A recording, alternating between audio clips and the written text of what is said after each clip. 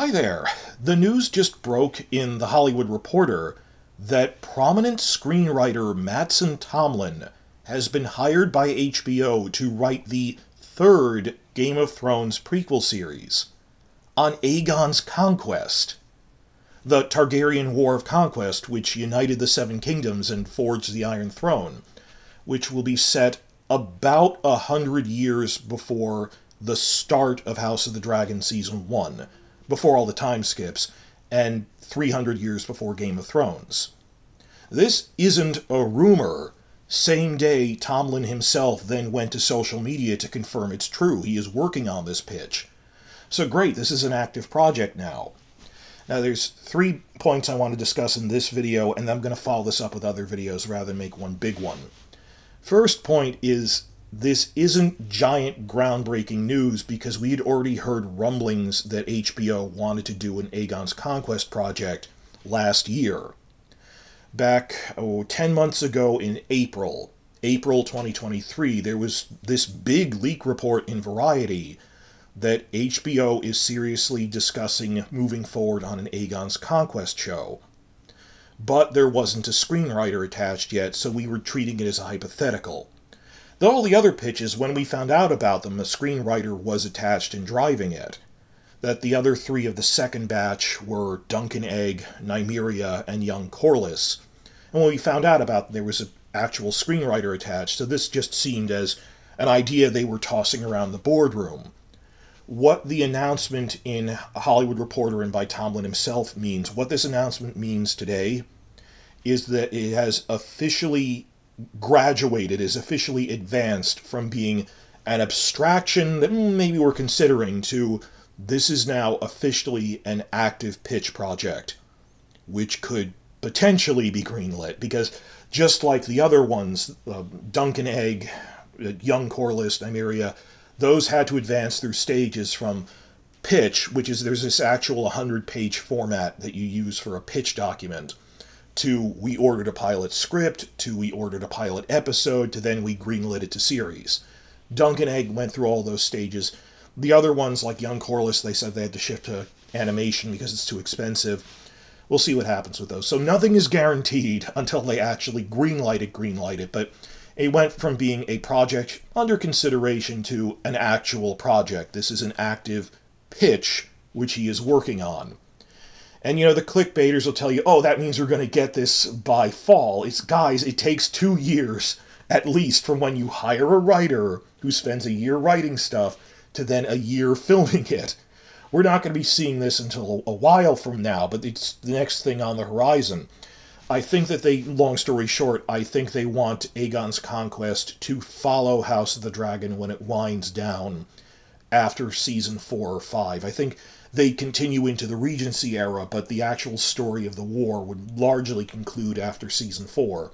So I think they're roughly aiming for this to be the new flagship after that, because you have to plan out a cinematic universe years in advance. That if House of the Dragon is the flagship for Phase 1, I think Aegon's Conquest would be the logical flagship show for Phase 2 a couple of years from now. That's fine. But that was point 1, that just this is building on the report we had from Variety, just they have a writer attached now. Point 2, the writer himself. The news about this specific writer, should we be excited about him? Who is Mattson Tomlin? Actually, Mattson Tomlin is very much one of the hot screenwriters of the moment in Hollywood. He is very much in demand for major franchise shows. He's going to be headlining the next Batman movie. Well, it turns out the Robert Pattinson Batman movies, turns out he did uncredited work on the first movie. Well, you know, like they have someone punch up the script or maybe change a subplot. I'm not sure specifically what he did. But they liked his contributions enough that they then handed the reins over to him for the sequel. They said, you will now be the writer on the sequel movie for the Batman thing. But it's not just, oh, he's the Batman writer. It's, for a couple of years now, he's been an award-winning screenwriter, and he has the distinction of having the most consecutive appearances on Hollywood's Blacklist. The Blacklist is this thing that writers' associations do with unproduced scripts. that, for whatever reason, through no fault of the screenwriter, sometimes movies don't get produced. Maybe the actor pulled out because another project was offering more money, maybe the director had a scheduling conflict, but when someone writes a really good script, like Oscar-level script or action, really, this could have been like a mainstream Star Wars thing or something on that scale, then goes unproduced. Screenwriter associations give these annual awards for the best unproduced screenplays of the year, so they don't just fade into memory, because this was real work, it wasn't the fault of the writer. Tomlin has been on that list more consecutive times than anyone. So he's won writing awards for his movie scripts, he's worked on a couple of other projects, and the most notable big one is within the past 12 months, they're handing the reins of the Batman writing over to him. So within the last 12 months, he became a very hot property, very in-demand screenwriter when someone really becomes, this is what everyone's hoping they can get Mattson Tomlin or someone like that on their project. What this tells us is that HBO is treating this project very seriously. It was our complaint after Game of Thrones, realizing these guys were just novelists who didn't know anything about screenwriting, TV or movie screenwriting, really. Benioff had done a few movie screenplays to mixed results. He wasn't really that. He said, I'm a novelist, I'm not more than a script guy. And everything we saw, that he didn't know how screenwriting worked. And the thing N.K. Jemisin said of just, why didn't we get the best for our project? Why do we have to settle for, I hired my assistants? This is the best. That this is one of the big award-winning screenplay writers in Hollywood, routinely made the blacklist, and now we got him to headline Aegon's Conquest. So this is the double points here. It's not just, yay, they advanced to having a screenwriter. They hired a very experienced, very in-demand, quality screenwriter to headline this. This is exciting news. Just of the caliber person they got for this. And rather than make an hour's worth of content as one video, I'm going to cut this up into smaller videos. But point 3 out of 3 to start off with here is, in case you've forgotten the initial report from Variety, it wasn't just that, they're considering Aegon's Conquest.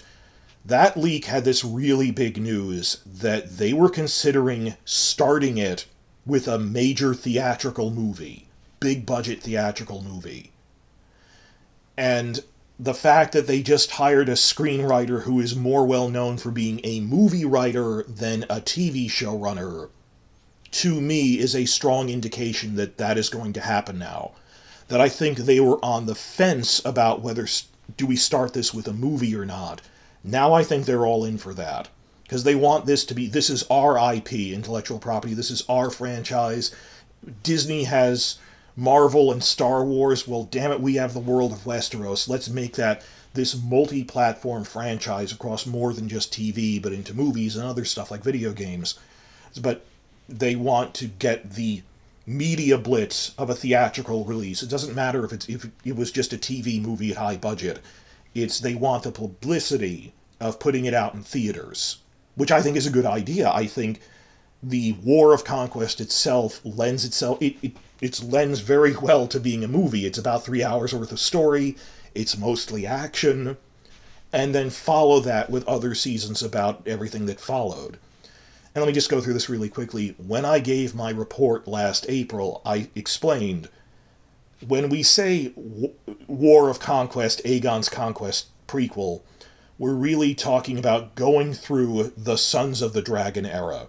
That's all one combined thing with Aegon and then the reigns of his sons, ending with the death of Maegor and rise of his grandson Jaehaerys 50 years later.